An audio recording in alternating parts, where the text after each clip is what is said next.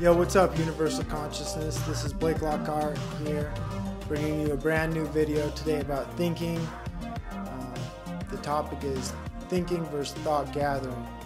So this is a real personal topic. I've been trying to work on my thinking, and I thought I'd bring out a fresh video today for April 20th, 2020. 420. So without further ado, let me introduce you to myself reading a book. God bless. The Thinker and the Thought Gatherer. My next question is, what is thinking? Before I attempt an answer, let me show you the thinker at work as compared with the mere gatherer of thought. The first goes to nature and trusts rather his own eyes and ears than books. The second will climb to the top shelf of the library, fight his way through cobwebs, quivering with busy spinners, seize hold of a dust-begrimed book on zoology, all for no other purpose than to find out how many legs a spider has. That he might have caught one of these little creatures and examined for himself does not occur to him. If the thinker be appointed to lecture or to write an essay, he prepares the skeleton of it and takes stock of his mental material.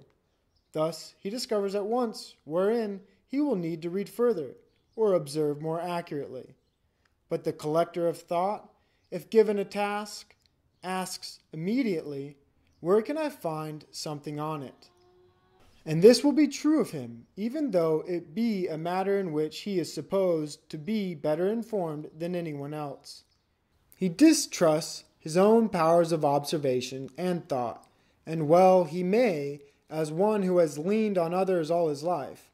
Other eyes have looked for him, other ears heard, other imaginations conceived, other minds composed and written. His work has been chiefly to transfer bodily to his own mind the finished product of another as he finds it on the printed page. Books are the end of argument to him. It is written is his guide, and he applies it as well to books in general as to Holy Writ. The thinker also uses books, but only to get the material for thought. He so far distrusts the material thus found that he will read many authors, so as to be positive of the data from which he reasons.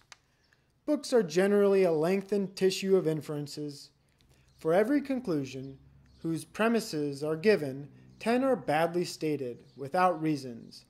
These 10 he might accept, as does his unthinking colleague, without question. Surely it would save time and mental effort, but his mind is too vigorous. Having developed a sharp set of mental teeth, he cannot bring himself to feed on hash, that is, on thoughts masticated and made ready for swallowing by other mouths. What brought the author to this conclusion? He asks. I will call up the fact again and try them over. Often he proves these conclusions wrong, and learns thereby to distrust the generalizations of other men.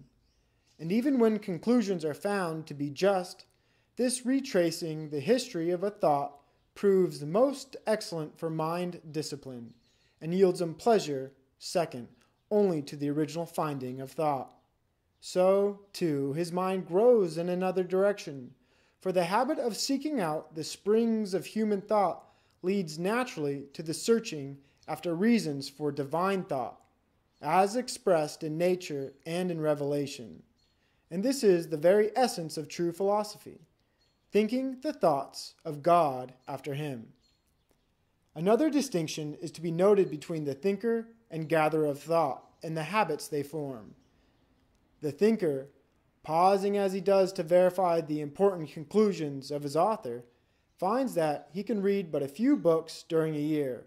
Hence, he is exceedingly jealous of the company he keeps in the library.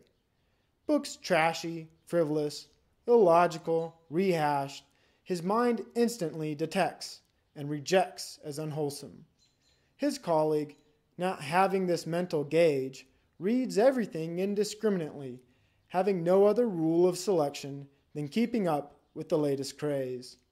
He probably reads 10 books to the other's 1, but the ratio of real power gained thereby is as 10 to 1 in favor of the thinker. N. L. Nelson, professor of rhetoric and elocution in the Brigham Young Academy, Provo City, Utah. Wow, that's a good one.